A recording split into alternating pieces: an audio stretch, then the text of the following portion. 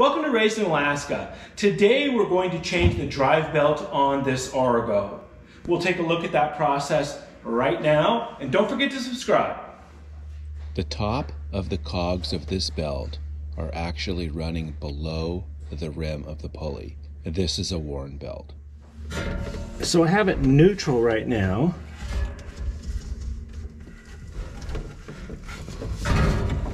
I've started this by getting the belt partway off the pulley and then just rolling the pulley over.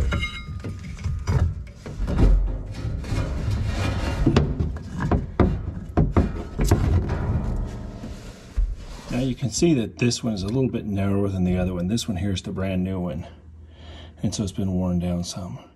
I used green Scotch-Brite to get any of the rubber residue off the pulley. Okay, like that wasn't easy enough, right? So we're gonna go up in here, put that one up over there, and try to do the same thing here.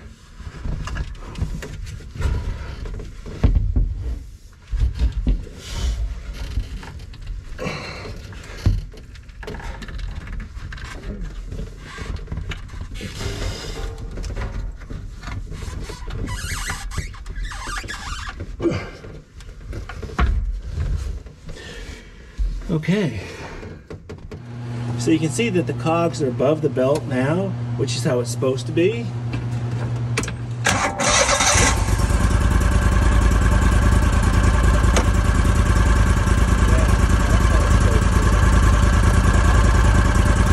that's a neutral, and you put it in gear, it brings it to a stop.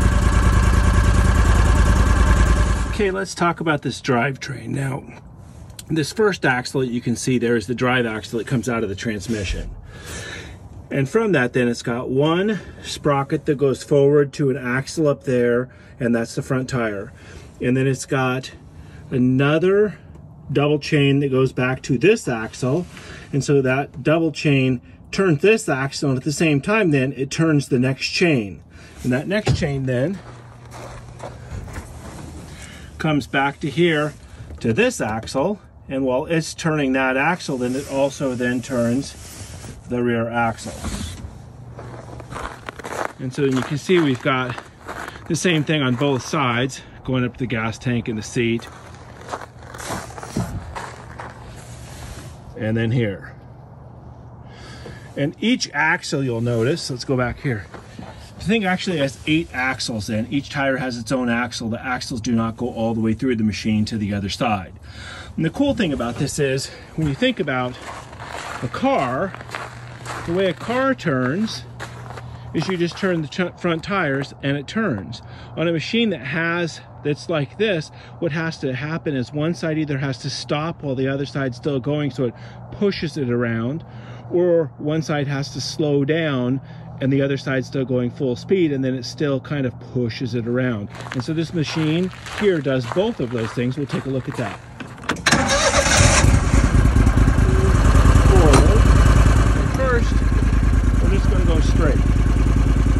You'll see that both those sets of chains go the same. When I'm going straight, both chains are traveling at the same speed. When I turn to the left chain slows down to 1/3 speed.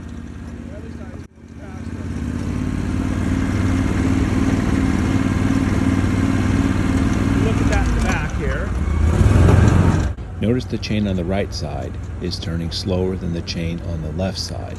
That means the machine is turning to the right side or into the slow side. Now, both sets of chains are traveling at the same speed, which means the machine is going straight. A look at this from the outside of the machine.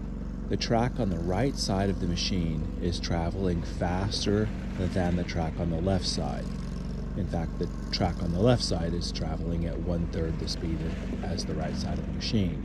Thus, the right side of the machine is being pushed around faster than the left. So right now it's in high. With this machine, when it's in high, one side will turn full speed and the other side turns 1/3 speed. When it's in low, one side turns full speed and the other side will not turn at all, so it turns much sharper.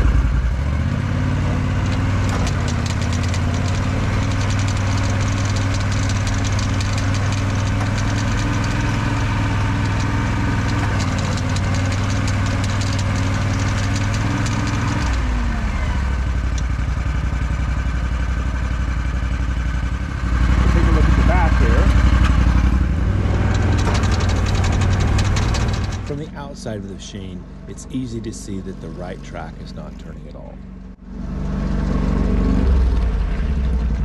One last thing I want to share. This antler tine on my Argo keychain was given to me by a gentleman in Canada known as the Thankful Outdoorsman. Each year when he harvests his deer, he cuts the tines off of it and shares them with people, and I was a lucky recipient. So thank you, Thankful Outdoorsman.